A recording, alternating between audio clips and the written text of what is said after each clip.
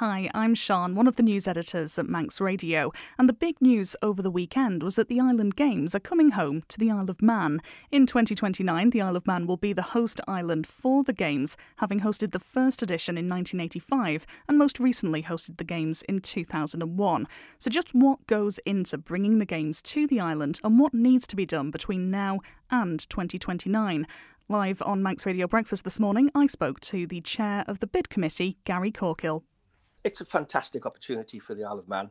As you say, we have hosted it twice before, but it's such a wonderful event that we've been looking forward to re-hosting it for a number of years now, and we're delighted that we've finally got the opportunity to bring it, as you say, back home to the Isle of Man.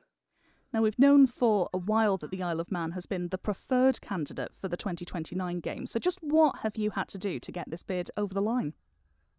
So yes, we originally did put a bid in to the International Island Games Association to ask to be a potential host, and we were given preferred bidder status. However, recently up in Orkney, there has been a 1 year to go event for the next Games, which has been in Orkney next July, and as part of that, they have their annual general meeting where all the member islands come together to transact various business.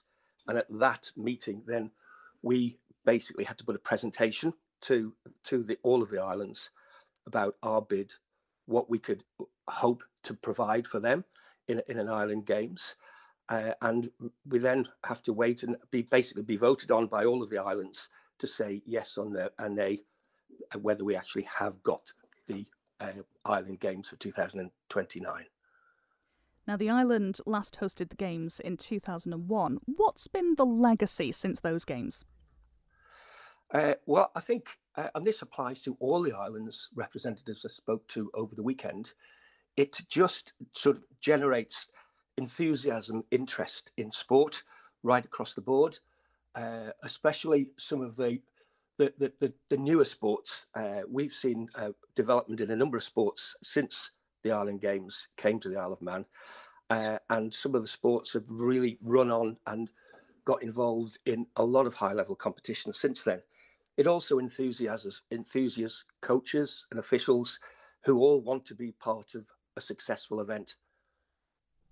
Now, I know we've previously heard from government that they have some funds set aside to prepare facilities and whatnot for these Games. What work does need to take place between now and 2029?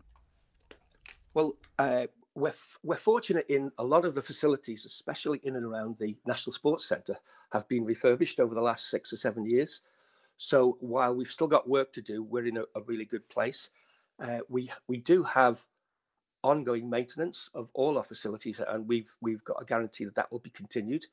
But we've also got we will also apply for capital funding, again as part of the maintenance programme, for a work on the track, the all-weather pitch at the Bowl, and the grandstand at the NSC. So those are the sort of things over and above the normal maintenance that will be taking place between now and 2029. And over the next 5 years, Gary, what does your role now involve? Are you going to have a busy few years ahead to get everything together? Yes, well, up to now there's been a lot of work gone on with what we call the bid committee. So now that we've done that piece of work, we've got our bid accepted. We will now start to form an organising committee. So some of those on that bid committee will continue with that role, and then we'll expand that out to the people that will be involved in individual pieces of work in terms of the Games. And we're now talking about all the coach coordinators, people to look at sponsorship, medal ceremonies, or all those things that go together to put up on a Games. So although it's 5 years away, it will quite quickly come along to us as far as the work is concerned for preparing for those Games.